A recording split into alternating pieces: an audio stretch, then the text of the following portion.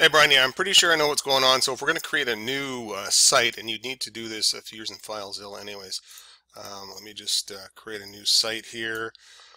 Um, New site. Okay, boom. Right over here is going to be where the issue is probably coming into play. I'm going to switch it for the encryption type. Make sure you go to only use plain FTP, and then we're going to switch to normal. And then put in your username and your password right here. Okay, so this is probably where it's getting hung up, is right here in the encryption type. And for your sandbox, just type in the 6302 all the way over to the .NET.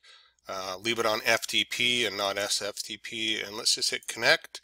And receiving, boom, there it is. Now we're into the transfer. So pop it up here into the HTTP docs folder, put your site in there.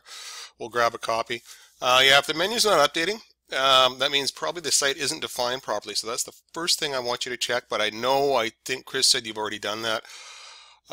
If not, what's happened is a div tag, a UL tag, or an LI tag. One of those creatures has been added or left in the page. So if you've removed something or modified something and there's an extra tag left in the page, those will mess with library assets in Dreamweaver, those three specific tags. So anyways, pop it up there, we'll download it and have a look and see what we can figure out.